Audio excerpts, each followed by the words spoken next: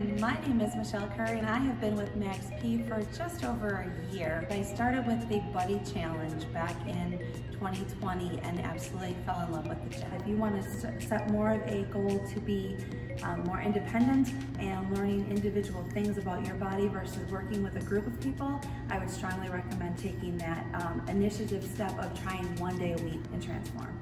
You can do it 1 day a week, 2 days a week, 3 days a week. And I started with 1 day, which was a Friday, and tried it out and moved on to doing 3 days a week. And I absolutely enjoy the balanced structure of helping critique the form and stuff like that. I walk into Max P and if I'm having a bad day, I can easily be wiped away into a completely different attitude to want to progress on in that workout, or just having a better attitude because other people are willing to sit there and say, hey, let's work through whatever happened and make it better. You never will know until you try. And let me say, the shirt I'm saying says hustle, and on the back says the best thing.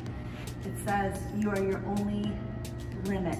If you're looking to achieve a goal, I recommend trying out Max P.